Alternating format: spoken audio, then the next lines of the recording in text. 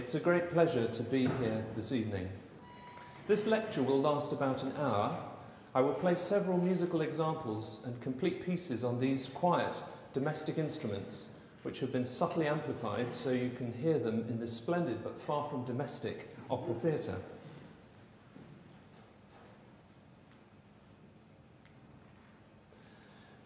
The word curation has acquired new meaning in the last 2 decades. In his recent book, Curation, The Power of Selection in a World of Excess, Michael Baskar defined curation as using acts of selection and arrangement, but also refining, reducing, displaying, simplifying, presenting and explaining to add value. This new expanded definition reflects the wider usage and popular status which the word curation currently enjoys. For example, it is now common for the direction of media and arts events to be referred to as curation. In this modern sense, performers are curators and their creative activity and its dissemination is curation. Baskar's semantic observation acknowledges the proliferation of online information and highlights the need for expert knowledge to decipher the confusing burden of internet material. For performers of historical music, Baskar's catch-all definition gathers together many of the diverse activities we undertake. The role of curator was also very much in fashion when the Royal College of Music, RCM, was founded in 1882, although the word curation then meant something quite different, a cure or healing. In the 19th century, curators not only took care to preserve things, the custodian of a university museum, for example, but were also collectors who, like their internet counterparts today, selected according to taste, adding and subtracting value as they did so. Some of the fruits of this 19th century fashion for collecting can be seen on the stage tonight. The founding fathers of the RCM equipped their fledgling training school for musicians with 2 very important tools for historical inquiry about music: a large library of manuscripts and printed books, and an equally distinguished museum of musical instruments. These collections overlap historically and contextually and encourage what we might call a creative cross-referencing between musical source materials and the medium of their sounding. Today, their close proximity in a single building enables our musicians to bring into sound vital and otherwise silent witnesses from the musical past. From the museum, I have chosen to play this spinet, RCM 179, a plucked stringed instrument of the harpsichord family. It was made by Stephen Keane in London in about 1685, the year in which Johann Sebastian Bach, George Frederick Handel and Domenico Scarlatti were all born. Its winged-shaped design, with the strings running obliquely to the line of the keys and the bass strings furthest from the player, gives a large tone and range whilst only occupying a compact floor area. For these reasons of utility and visual aesthetic, the bent-side spinet replaced the rectangular virginal as the domestic instrument of choice in Britain during the last quarter of the 17th century.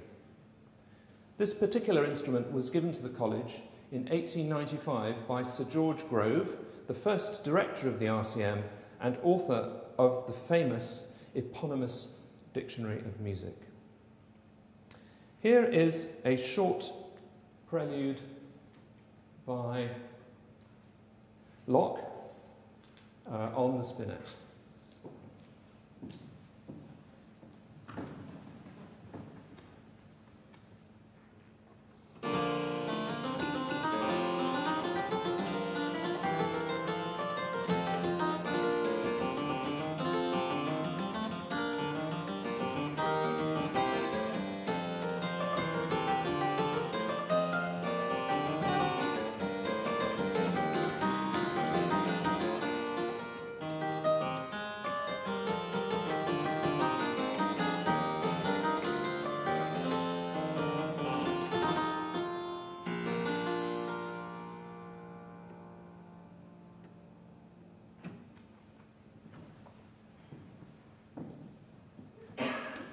That prelude by Locke is piece number 14 in this important English keyboard manuscript on the far side of the stage, RCM manuscript 2093, which you can see on the slides. This manuscript was copied during the 1660s and 1670s, shortly before Stephen Keen's Spinet was made. The manuscript is an early example of a retrospective keyboard compilation assembled over several decades to preserve earlier repertoire. As a document of contemporary performing practice and musical pedagogy, the manuscript reveals important evidence about fingering, ornamentation, figured bass, and keyboard improvisation. Reading from both ends, the book contains two series of pieces. From one end, a series of preludes, and from the other, by reversing the book, a series of fugues, here called voluntaries and fantasias. It is, in effect, an early collection of preludes and fugues, a proto-well-tempered clavier. I will now play piece number 25, an anonymous voluntary. It is based on two seemingly different contrapuntal ideas or points, exposed successively but not in combination. However, the two themes are in fact closely related. Omitting the third, fifth and seventh notes from the first theme reveals the chain of thirds used in the second theme. It also reveals a strong similarity to the inverted form of the theme of Sebastian Bach's The Art of Fugue. The voluntary ends with a passage of freer music using rapid scales in the manner of an improvised toccata. The combination of fugue with toccata was very common at this time and part of an aesthetic which seeks to reconcile and complement opposites, bring order to chaos, and to edify the listener through musical discourse and rhetoric. Before the voluntary, I will play the preceding piece in the manuscript, a short prelude, also called voluntary, by Benjamin Rogers.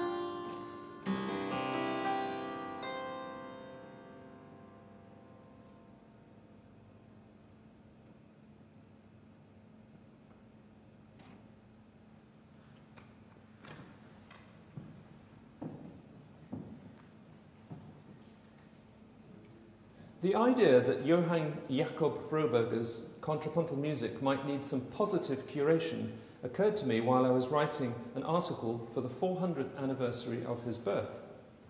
It became clear that, with a few notable exceptions, Froberger's fugues are only infrequently performed or discussed, and consequently audiences seldom hear them. The pieces are of a very high quality, however, so why are they not more frequently played? What is so difficult about them? Some background. Froberger was born in Stuttgart in 1616. He went to Vienna in the 1630s, perhaps as a singer, where he enjoyed imperial patronage, becoming court organist in 1637. He was sent to Rome to study with Frescobaldi and probably with the polymath Athanasius Kircher, and travelled widely to Dresden, Brussels, Utrecht, Paris, London, and probably Madrid. After the death of his patron, Ferdinand III, Froberger fell from favour in Vienna and lived out his remaining days in relative obscurity in northeastern France, where he died in 1667. Froberger's music occupies a central position in the development of three Baroque forms: the fugue, the toccata, and the suite.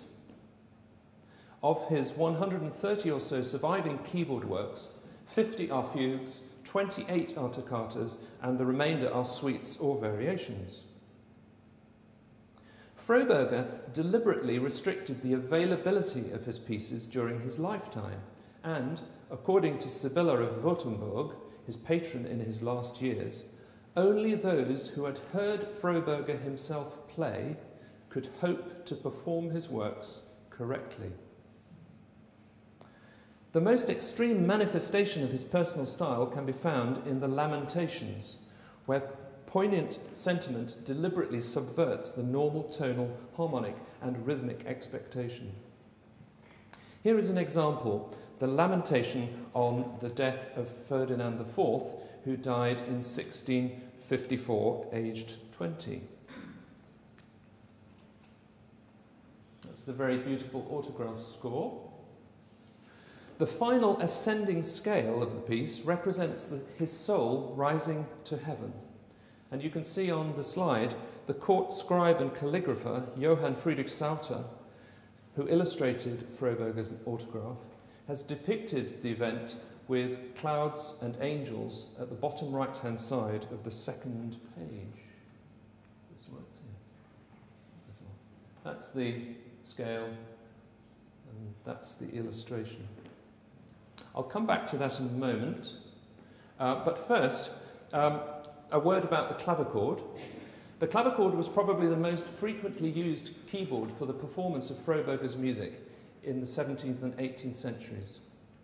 These are photographs of RCM 211, a clavichord built by Arnold Dolmetsch after an original by Johann Haas made in Hamburg in 1763 and bought by Sir George Grove in 1894 for the use of RCM piano students.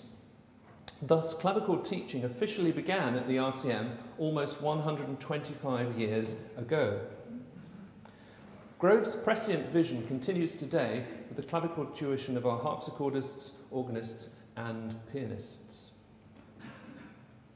The sound of the clavichord is made by striking the strings with a metal blade, the tangent, not by plucking them.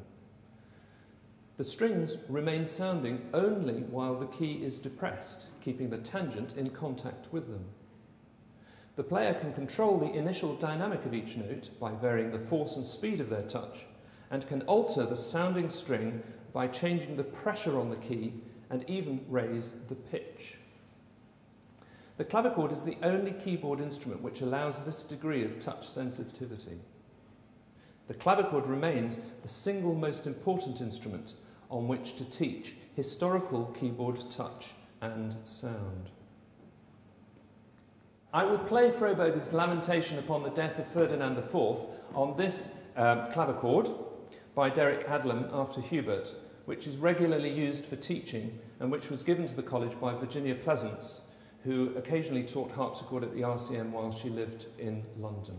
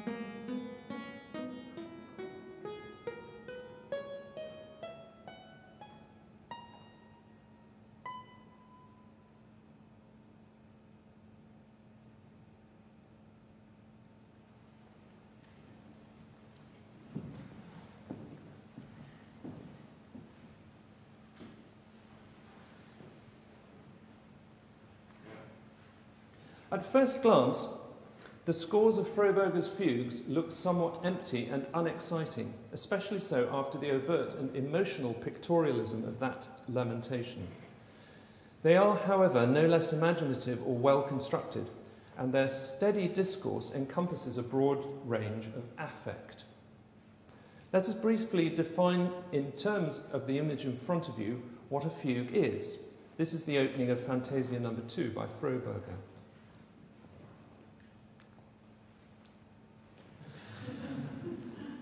Fugue is a multi-voiced texture in which two types of section alternate, differentiated by their formal function.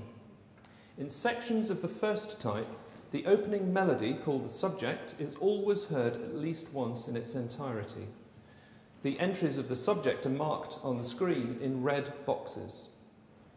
Notice that the tenor begins with the counter-subject, unusually in this piece, not the subject.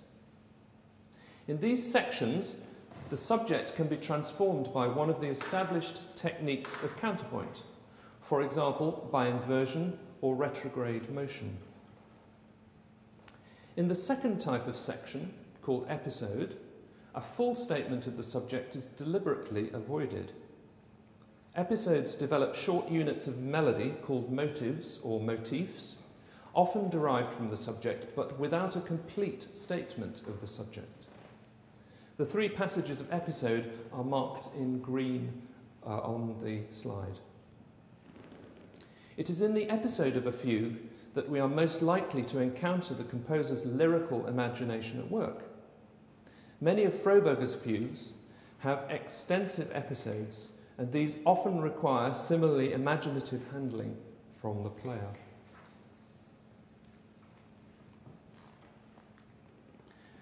Poetry has been likened to counterpoint, and vice versa. Here is a light-hearted illustration of subject and episode in verse. This is the subject. Oops. And this is the answer. This is the episode. And this is the final entry of the subject. Here's another one we've prepared earlier. Subject, answer, oops, well, never mind. Episode was the two lines in the middle, and subject at the very end. The themes, Froberger and Fantasia, develop with each line. A rhyme, of course, is only a single line of text, a monody, while fugue is polyphonic. And a fugue also has no fixed form. The structure of every fugue is different and evolves sui generis directly from its themes and contrapuntal devices. These limericks progress their ideas and their humour over time. A fugue is also a progression or movement of ideas over time, and it makes sense of its material, or not, by ordering temporal events through a balance of similarity and contrast. Froberger wrote two types of contrasting fugue. The 8 fantasias and 16 ricercars form a more severe set, and the 7 canzonas and 19 capriccios form a lighter, more rhythmically varied group. The fantasias and ricercars complement the overtly fantastical elements of the toccatas and lamentations and furnish a different facet of the stilus fantasticus, that of the fantasy or inventive imagination of the composer. Today I will discuss 2 fantasias by Froberger, number 2 and number 5. Fugue demands a high degree of oral engagement from the listener and benefits from repeated listening. William Byrd, one of the greatest English contrapuntists, reminds us that, I quote, "A song that is well and artificially made cannot be well perceived nor understood at first hearing, but the oftener you shall hear it, the better cause of liking you will discover," unquote. From the performer, fugue requires complete fluency in counterpoint, an excellent oral awareness, and an instinctive musical imagination which can respond and react in the moment of each sounding note. This reactive quality relies upon what I have chosen to call, for the purposes of this lecture, the lyrical imagination, by which I mean the ability to connect emotion with sound. Performers rely on this instinct. Composers and listeners also share it. I was inspired to coin the term lyrical imagination by a passage in Joseph Kerman's book, The Art of Fugue, published in 2005, where he describes Contrapunctus 10 from J.S. Bach's The Art of Fugue. Here is his musical example, and here is what Kerman writes. The second episode blurs its underlying structure by means of a wonderfully skillful lyric gesture in the soprano. It shifts the three-note upbeat motif to another position in the sequential unit. Example 8a attempts to elucidate this. The actual soprano line from the score has been extracted and printed with stems pointing down, while the strict sequence that was Bach's starting point is shown with the dotted stems pointing up. I will now play bars 75 to 89 from this piece.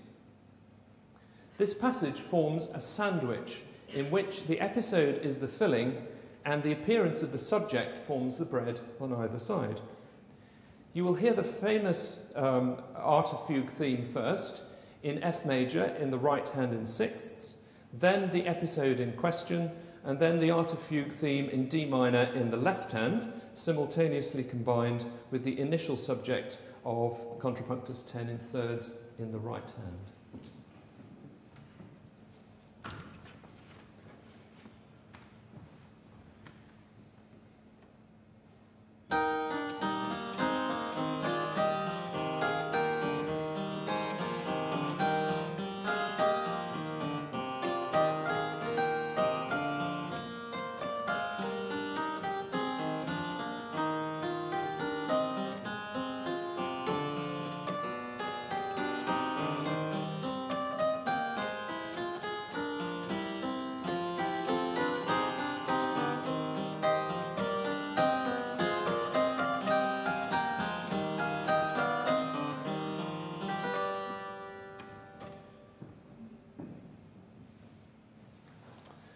Kerman's choice of the word lyric is very apt for this, one of the most beautiful and moving passages in the entire Art of Fugue.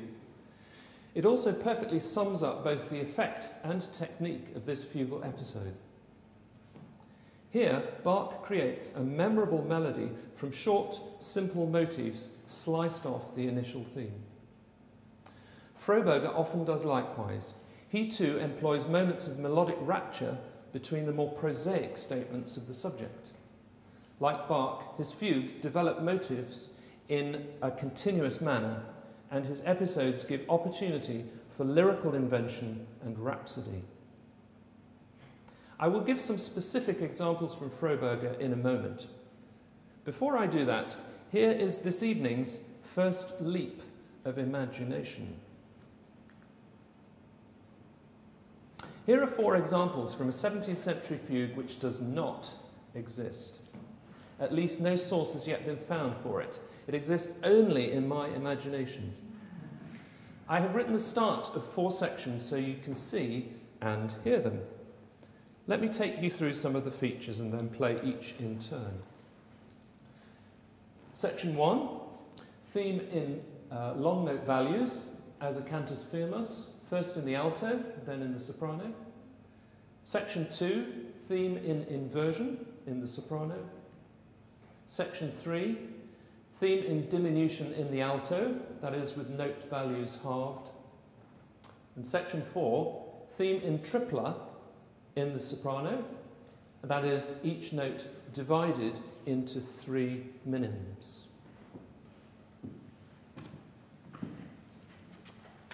I'll just play those so you can hear them. The opening.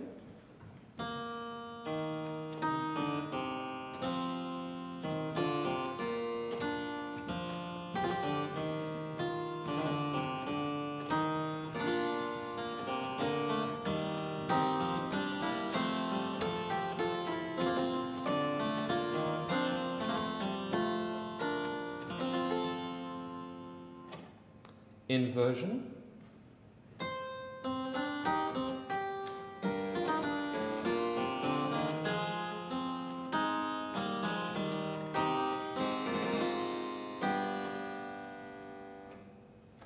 diminution,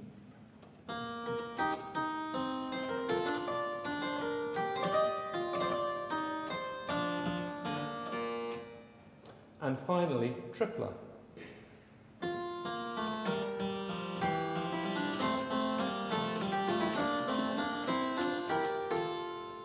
I'll let you hear that again.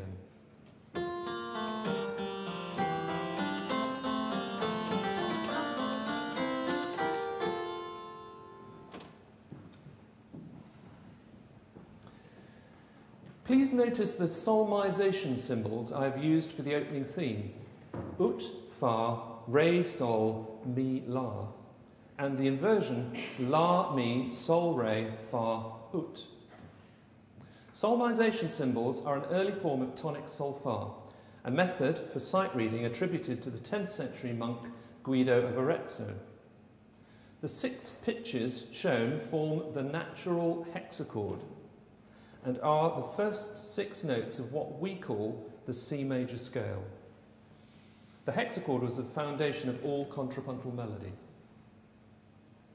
By now, some of you will have recognised that my imaginary fugue has a 19th century manifestation, namely the 2 fugal movements in Beethoven's Piano Sonata in A-flat major, opus 110. Here is the second fugue of Beethoven's opus 110, played on the clavichord, an instrument, by the way, that Beethoven knew.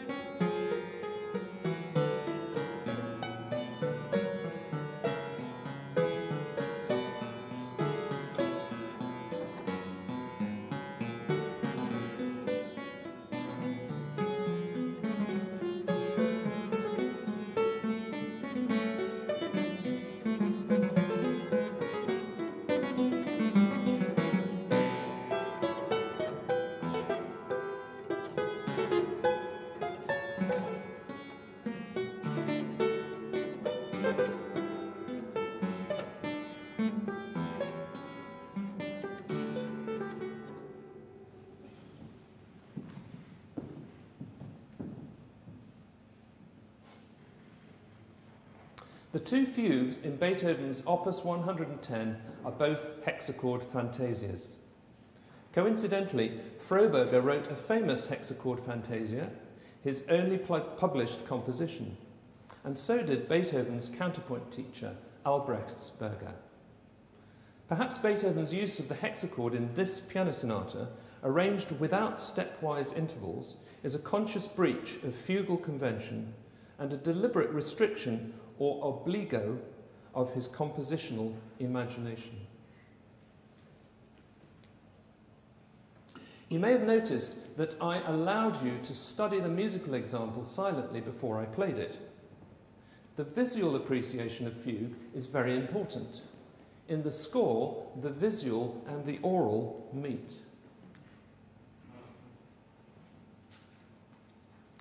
Here is the opening of the autograph of Froberger's Fantasia No. 2 on the left-hand side, which I described a few minutes ago.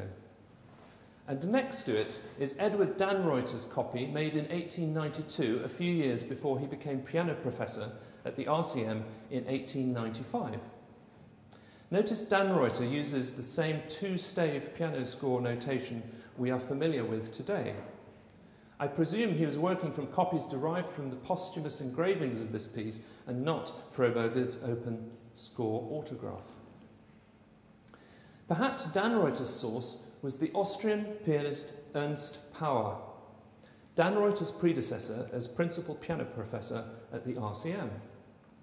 Pauer enjoyed a very successful career as a concert pianist in London. From 1861, he began a pioneering series of historical chronological performances on harpsichord and piano, using editions which he subsequently published from 1866 onwards. Amongst his many attractive and inexpensive editions, he included a single toccata by Froberger. In addition to its visual and oral presentations, fugue is also a tactile medium. For the performer, fugue is very much a physical experience. The player is most likely to be using a keyboard, a technology for sounding strings, pipes and bells invented, at least in the form we know it, over 6 centuries ago. Through this keyboard, the performer both feels and hears the music they are reading or imagining. Here is Charles Rosen writing about Bach's fugues in 1975. Only the performer at the keyboard is in a position to appreciate the movement of the voices, their blending and their separation, their interaction and their contrasts. A fugue of Bach can be fully understood only by the one who plays it, not only heard but felt through the muscles and nerves. Part of the essential conception of the fugue is the way in which voices that the fingers can feel to be individual and distinct are heard as part of an inseparable harmony. The confusion of vertical and horizontal movement is one of the delights of fugue. As Rosen points out, the vertical and horizontal axes apply not only to the visual and oral, but also to the tactile. The act of learning to play a fugue requires a dexterous choreography in which vertical incisions from the score are translated in the mind and then laid out horizontally on the keyboard and between the hands.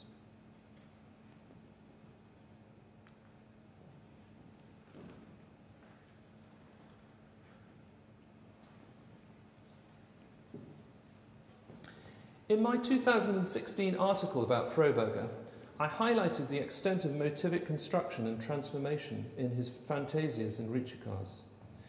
This aspect of contrapuntal thinking is evident at all levels of his fugue collections, encompassing the construction of themes or subjects, the transformation of themes within and between successive fugues, and the deployment of contrapuntal artifice.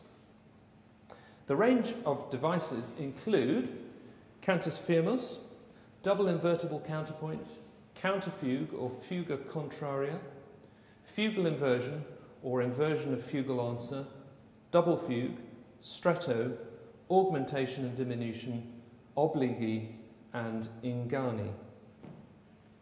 It's really the last two that we're going to talk about now. Obligi are restrictions placed upon contrapuntal invention by requiring or prohibiting the use of specific techniques. Frescobaldi, for example, avoids any stepwise motion in his 8th Ritschikar, first published in 1615, and of course the 2 hexachord fantasias by Beethoven, if we're going to call them that, from Opus 110, also avoid stepwise motion, at least in the theme. Ingani, or deceptions, are transformations of subject material through hexachord manipulation. Defined by Artusi in 1603, I quote, "The ingano occurs whenever one voice part, beginning a subject, is succeeded by another that does not use the same melodic intervals, but nevertheless retains the same hexachord syllables." Here is Artusi's example, with a modern interpretation of the authentic hexachords below. Dealing with the lower part first, illustration B, this shows the soft, natural and hard hexachords and their solmization syllables. The 6-note natural hexachord, notes 1 to 6 of the C major scale, can be transposed up a perfect fifth to give the hard hexachord, which begins on G. By adding the notes mi and fa from the hard hexachord to the natural hexachord, we complete our C major scale by providing its seventh note, B hard, or B natural as we now call it, in German the letter H. Similarly, the soft hexachord is generated by a downwards transposition of a fifth. This requires a lower or softened B, the origin of our flat sign. Notice that the soft, natural and hard hexachords interlock and their pitches share syllables in a pattern which repeats over the octave. Above it, illustration A shows Artusi's two different melodies. Both derive from the same solmization syllables, sol, la, fa, la, but their pitches and interval structure are different. Each change from one hexachord to another is called a mutation. Ingano originated with Adrien Villette and the 16th century polyphonists. Keyboard examples have been found in Trabacci and Frescobaldi, and through my recent work in Froberger. An application to both words and music can be found in Francesco Corteccia's madrigal, Se vostri occhi lucenti.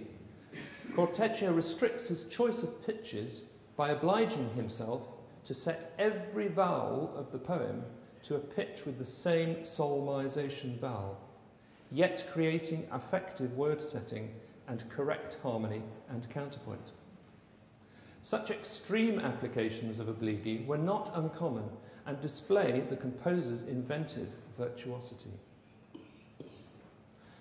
The tonal range of Ingani was commonly extended to include chromaticism, a semitone pitch change but without change of syllable, and by introducing artificial hexachords, that is to say, more distant transpositions than just the soft and the hard hexachords.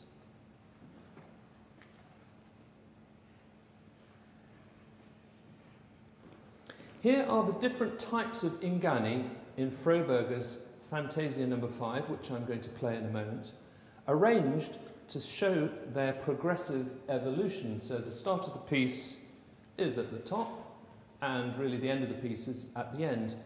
What's quite interesting about this, I think, is that Froberger's tune in its prime, what I call the prime order, its basic form, emerges only at the very end of the piece, not at the very beginning. So in other words, the deception is only finally resolved at the very end of the piece. I'll play each of these tunes so that you can hear them.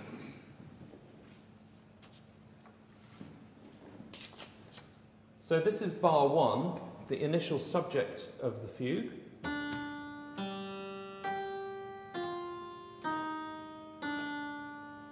This is the answer, bar 2.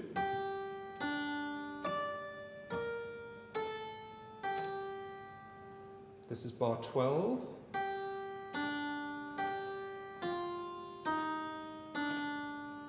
Bar 16.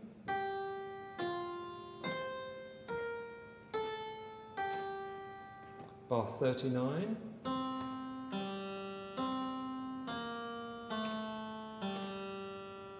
Bar 45.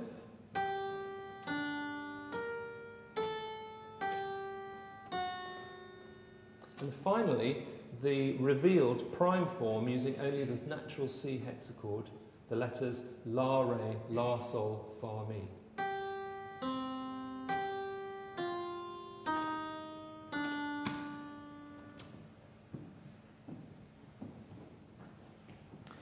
Ingani offers a paradox of the visual and oral, namely that the most radical and extreme Ingani are the most difficult for the listener and player to uncover, the most deceptive. All Ingani can be explained visually once they have been puzzled out, but the more complex the mutation, the less orally convincing is its melodic relationship to the original subject. Although we cannot be certain that Froberger intended them as such, a contemporary performer fluent in solmization would have read the implied solmization syllables at sight. The Ingani in Fantasia No. 5, once revealed, are a concrete technique within the composition, whether a conscious intention of the composer or not. Here is the score of Fantasia No. 5 with its 5 sections and thematic transitions marked, and my performance of it.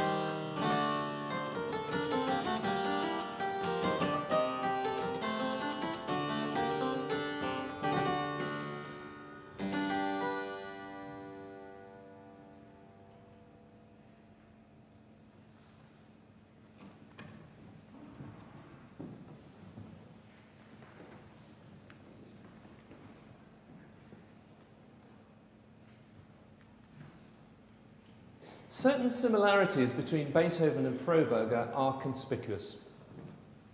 Both were German keyboard virtuosi who settled in Vienna, both were obsessed with fugue, and both composed with a profound awareness of musical motive in all its generative possibilities.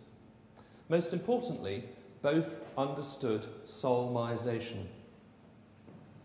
Beethoven was taught solmization by Albrechtsberger, and probably by his other teachers Nefer and Haydn. And it is likely he knew some of Froberger's music, most probably the hexachord Fantasia. Here then is an example of Ingani in middle period Beethoven. I use solmization to describe motivic process in the Archduke Trio, Opus 97, and the first Razumovsky Quartet, Opus 59, number 1.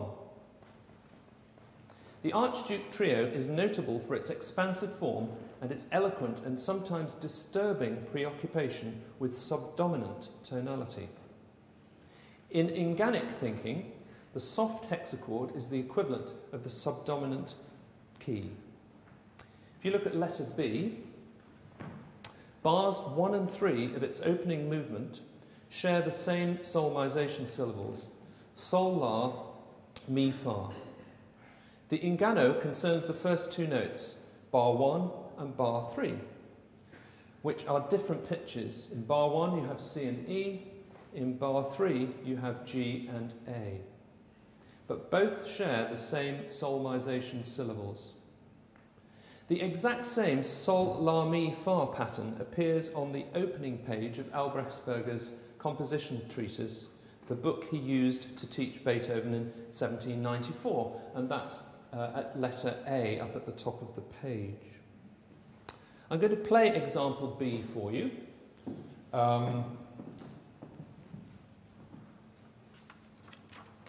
Just so that you can follow the motivic development as indicated. So this is letter B, very famous piece.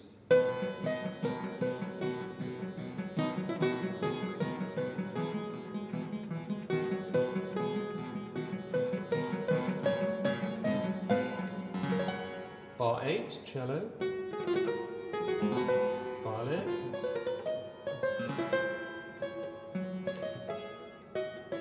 repetition.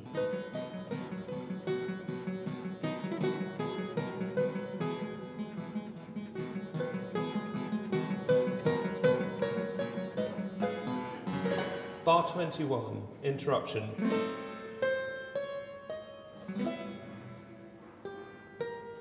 Most extraordinary of all, augmented sixth,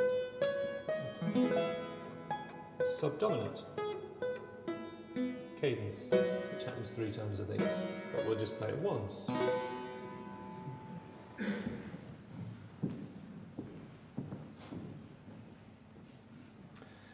The opening of the first Razumovsky quartet, see letter C, please, completed only 4 years before Beethoven began sketching the Archduke trio, uses exactly the same sol, la, mi, fa formula. As the Archduke trio, uses exactly the same sol, la, mi, fa formula as the Archduke trio, but without the initial mutation. In the string quartet, the note pitches are drawn from the hard hexachord, the equivalent of the dominant. The illustration shows the motivic outline of the opening cello and violin solos. And again, I'll just play those for you so you can hear them. Illustration C. Again, very well-known piece, I think.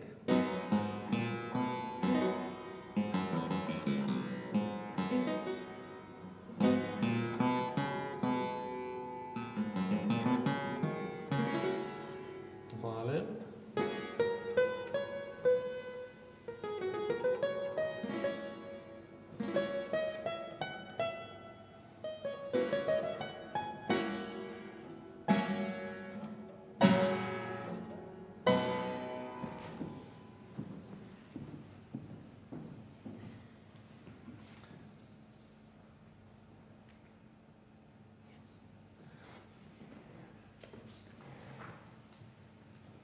This slide shows the thematic relationships between the 4 movements of Opus 59 No. 1 using solmization. I'm not going to play this. I think it's self-evident just from the letters how the system works. The principle that solmization can explain the connection between scale patterns and disjunct motifs holds for other middle period works, the violin concerto, for example. So far as I'm aware, this aspect of solmization is not represented in the literature of Beethoven analysis and pedagogy. I offer one final example of Beethoven's indebtedness to time-honoured contrapuntal technique. His last string quartet, Opus 135, also his last completed work. Commentators have noted this witty but profound quartet's retrospective nostalgia and classical lyricism. The introduction to the finale, entitled The Difficult Decision, uses a 3-note motif in which Beethoven adds the text, "Must it be?" The 3 notes inverted become "It must be," and in this form they permeate the affirmative concluding allegro. By adding text to his themes, Beethoven invokes a long tradition of contrapuntal parody stemming back to Josquin in the late 15th century and encompassing at least 2 fugues by Froberger.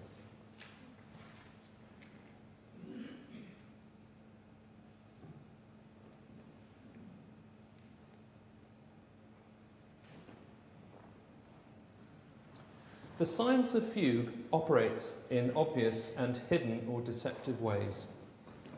And paradoxically, its strictures and disciplines liberate the best composers to give free rein to their intuitive and inventive imaginations. We have seen how the subject and motivic material of a fugue permeate its entire structure and add to the finesse and beauty of the whole. The listener may be blissfully aware of these arcane operations, and perhaps should be, but their ineffable qualities are perceived nevertheless. They are the lifeblood and soul of the music. Music students today struggle studying counterpoint and fugue. Nothing new there. In Froberger's day, counterpoint was also taught to the young, but approached more practically, and often at the keyboard, especially as improvisation. Bach, Mozart, Haydn and Beethoven were schooled in the same contrapuntal techniques as Froberger. They also applied them through their keyboard facility. That Viennese music from the early 19th century, such as Beethoven's, contains evidence of the contrapuntal thinking from an earlier time, should encourage us to explore the classical and romantic repertoire with our ears and minds attuned to the teaching and playing traditions of the pre-classical era. Only through the highest levels of musical hearing and creativity can we hope to understand and perform fugue well. Our lyrical imaginations must be sensitized to the subtleties of motive and counterpoint. Composers of the quality of Froberger, Bach and Beethoven were trained from an early age to work at this high level of perception, which they took for granted and which they utilized throughout their lives. To paraphrase the astronomer and musician William Herschel, listening is an art which must be learnt. In other words, we fail to hear detail if we don't know how to listen. My idea of the lyrical imagination has useful applications in performance and teaching, and by reminding us how we should listen, is no less relevant to audiences. To conclude, I would like to play Froberger's Fantasia No. 2, the piece which Edward Dannreuther copied out in 1892. He called it a fugue in the Phrygian mode and noted its similarities to the E major fugue in Bach's Well-Tempered Clavier, Book 2.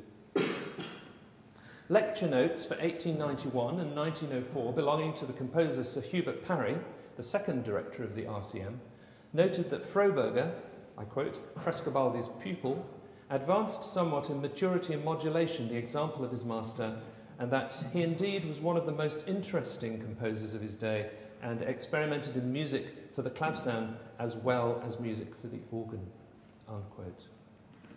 Parry was a pupil of Dannreuther from 1873, and until Dannreuther's death in 1905, Parry visited him every week when they were both in London. We can imagine them discussing and playing this piece. Thank you for listening to me.